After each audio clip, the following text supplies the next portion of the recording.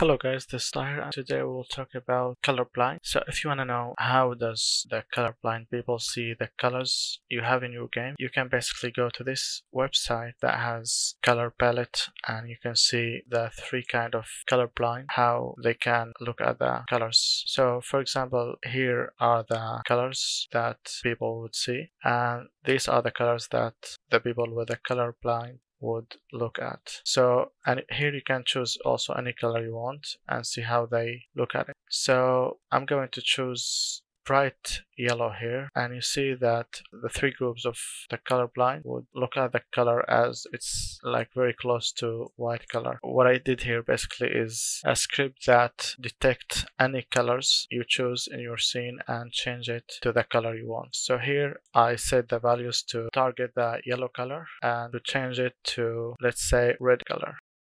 I have talked more about the scripts in the previous video, so you can check that. And for the scripts, you can download them in the link I will provide in the description. Now we'll see how these yellow cards will be targeted to become red.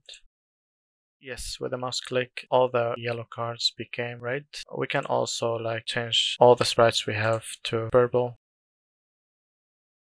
So as you can see, we can target any colors we have and we can change them to any also colors we have. So here you might wonder why is it different shades of purple? We can set that to be one shade. If we did the same number here and here, you can see that all became the same color. Alright, so I hope this helped you and thanks for watching. Bye.